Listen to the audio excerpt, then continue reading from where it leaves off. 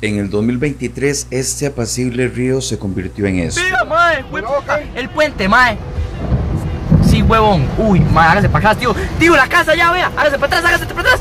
Vámonos, vámonos, vámonos, vámonos, vámonos, vámonos. El año pasado se reportaron más de 15 cabezas de agua en el río Aguas Zarcas en San Carlos, Costa Rica. ¿Pero qué es una cabeza de agua? Una cabeza de agua es una masa de agua, piedras, barro, troncos y ramas que se desplazan a gran velocidad por los ríos, ocasionando verdaderos desastres como el registrado el domingo 23 de julio del año pasado. ¡Ya sé! ¡Véngase para acá, huevón! ¡Véngase!